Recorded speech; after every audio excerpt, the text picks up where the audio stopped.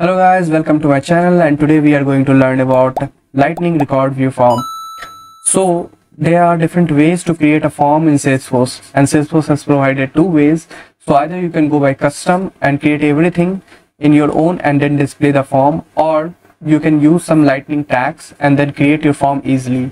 So there are three tags that is very important, and you can create your form very easily. One is Lightning Record View Form, another is Lightning Record Edit Form, and the third one is Lightning Record Form. So we will going to understand one by one, and today we are going to learn about Lightning Record View Form. So let's jump into the content and see how does it work.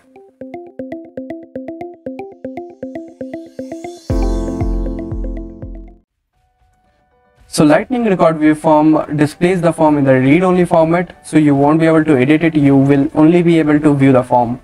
So there are four things that is required to see in this. Like the first is like the record ID is required when you are using the Lightning Record View Form. So without this, the form will not be able to display. The second thing is like there are few objects which is not supported for this, which is event, task, and the external object. The third thing is like when you are using Lightning Record View Form, we will also use the Lightning Output field to display the field. We will going to see how we are using that. And the last thing is like we can set the display density of the Lightning Record View Form to either comfy or compact. By default, it takes the user's display density settings. So let's see now how does it work.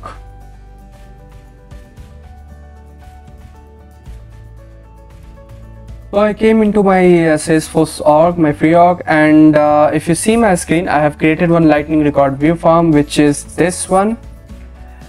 And if you notice here is like all the fields are coming in the read-only format. And if you see one more thing, like the fields are, if you see that there are two columns here, the first one is this and the second one is this. And we are also going to see how I have created this one in our VS Code. And then if you go here on the top, if you see the display density which I was talking in the first slide, so right now it is comfy, which means the labels and the field value will display top and bottom. Now if I change to compact, in this case the labels and the field value will display side by side. So you can see here like account name and the value will coming up here. So let us jump into VS Code and see how I have created this. So I came into my VS Code, and if you see on the left side, I have created one Lightning Web component, which is Lightning Record View Form.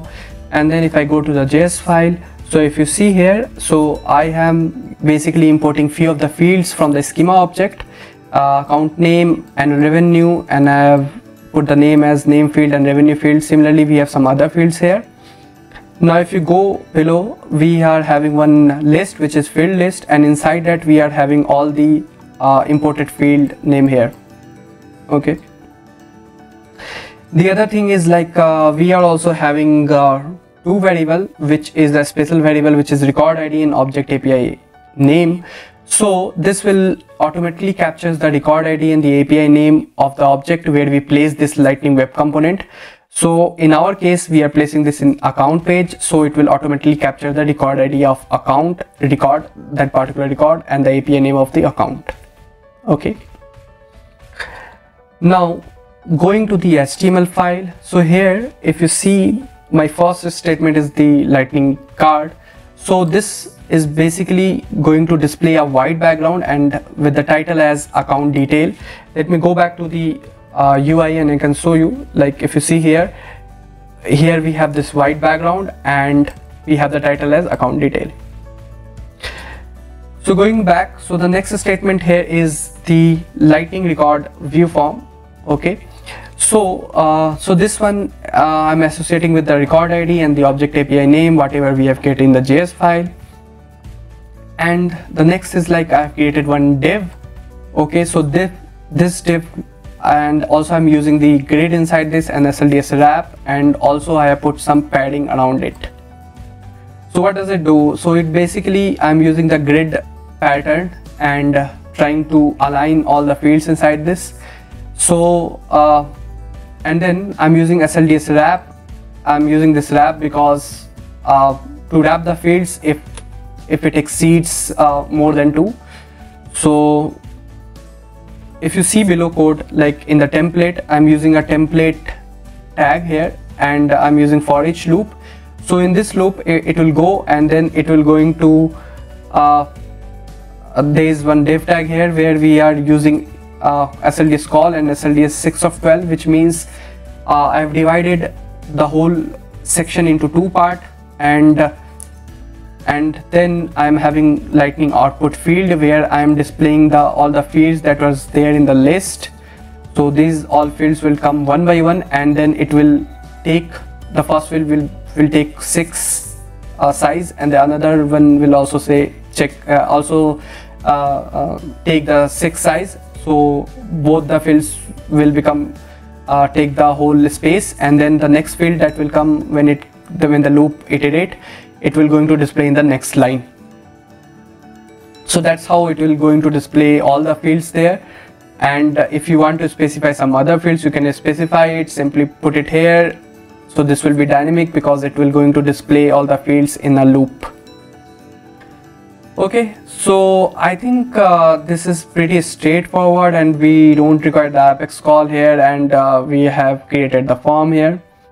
Apart from this, there's one more thing, like we can put the density here, the display density, and we can set the density from here as well, and it will going to override the user's density that we have seen before.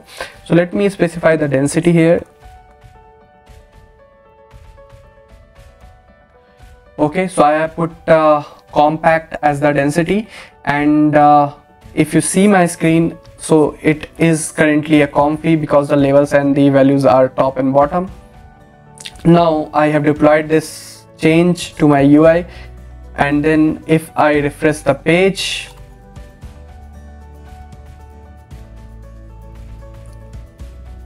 so let me refresh once more.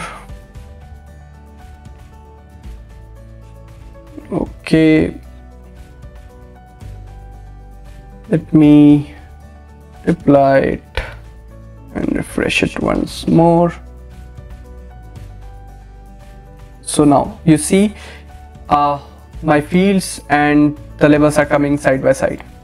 So that's how it will going to display. So that's all for today's video, and in the next video we're going to see the other 2 form creation techniques. So thank you so much for watching my video, and we'll see you later. Thank you.